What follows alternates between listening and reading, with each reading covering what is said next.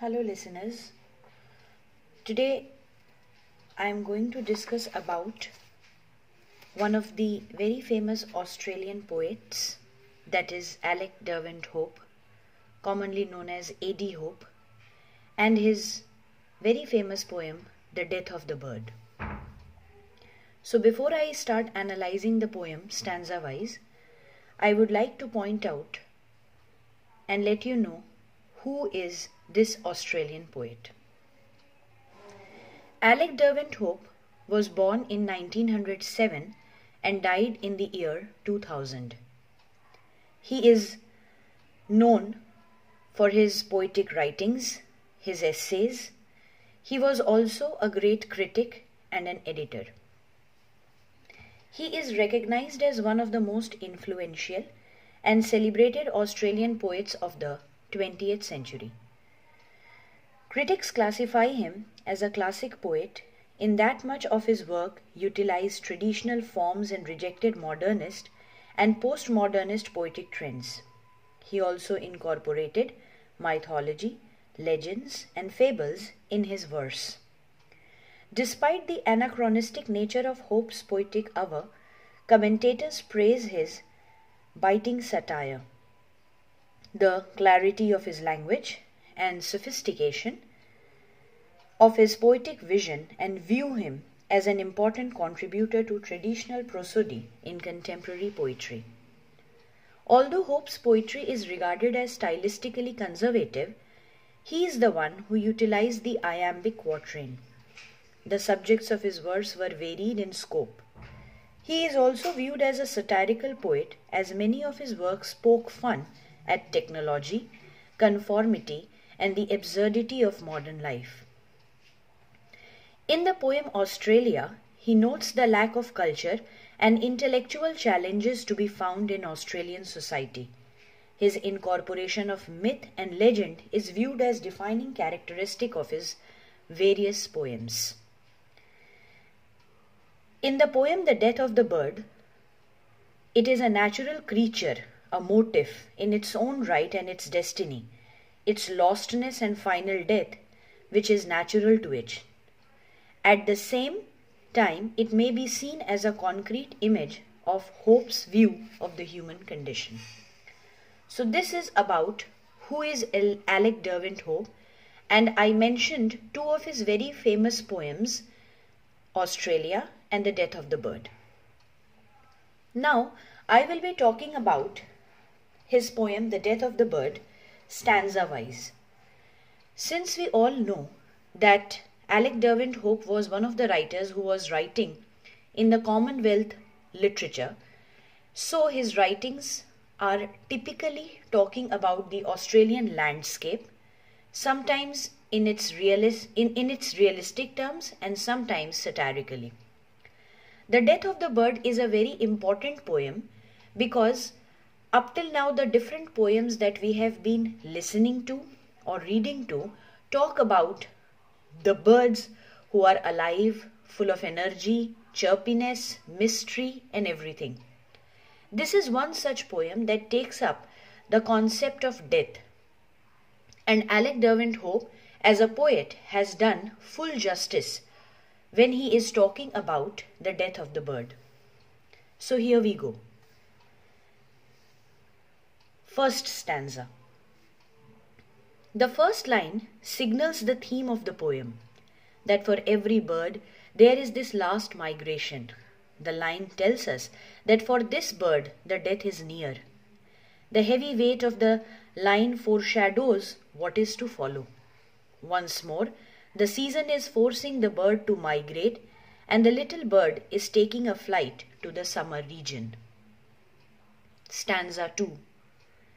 Every year, the bird travels from one hemisphere to the other, and this travel season after season surely and safely guides her to reach her home.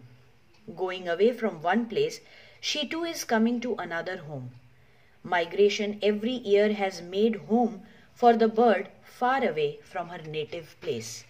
And in the second stanza, it becomes very much evident that to some extent Hope was trying to talk about the migrants who are migrating from their homeland to their hostland. And in both these places, their home is located.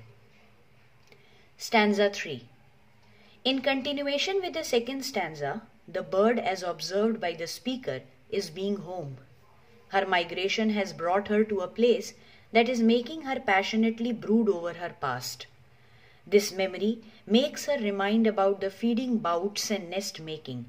She remembers the things like apparitions that keep haunting her heart, and all this is because her end is near. Stanza 4. The poet further gives the picture of the landscape that is going to register the fall of the bird. The landscape is of a desert that is giving the mirage of green valleys. There is a palm tree and architraves of temple or palace. A cool air is blowing in the moorland that is giving the atmosphere a chilling effect. This chilling again could be related to the deadly effect that the speaker wants to create for the upcoming death. Stanza 5. The growing love in the heart of the little bird keeps her going. Death is near her, but nothing stops her from traversing the path, the journey she has taken. Her flight is gradually seen to be affected when the poet says, I quote, drives her at last on the vast leagues of air, unquote. Stanza 6. The speaker very beautifully describes the bird as a tiny vanishing speck in the least important dominions. She is explained as a single fragile being who while flying is uncertain of her place. Death is near, and she even among the flock of her companions is alone. The vastness of the space is making her lose herself from within. She feels an alienation from everything that is around it. Stanza 7. The little bird feels its end is near now. The appointed season here is the inevitable death. The invisible thread that binds us from life is broken during her flight, and suddenly, without any warning, without any reason, death strikes the little being. The guiding spark that was making it alive suddenly winks for a moment and dies. Stanza 8. She tries to survive again, but to no avail. The immense and complex map of hills and rivers appear to be mocking at her small wisdom. Their vast design makes the little being as negligible and as insignificant as nothing. Stanza 9. Death in its dark demeanor engulfs the little bird. The darkness rises from the eastern part, and the winds hungrily start ending her journey. And the great earth without grief and malice receives the tiny burden of the bird's death. So in these 9 stanzas of the poem, Alec Derwent-Hope has beautifully traced the trajectory of how the bird begins her last journey, and how throughout the poem she continuously struggles, she continuously works, and finally when death strikes her, she falls down. And the tiny burden of the bird's death appears to be a very powerful image. I hope this video proves to be of help in understanding this poem and the poet. If there are any questions, kindly mention them in the comment section below. Subscribe to the channel, and again in the next video I will be talking something more about Commonwealth literature. Thank you.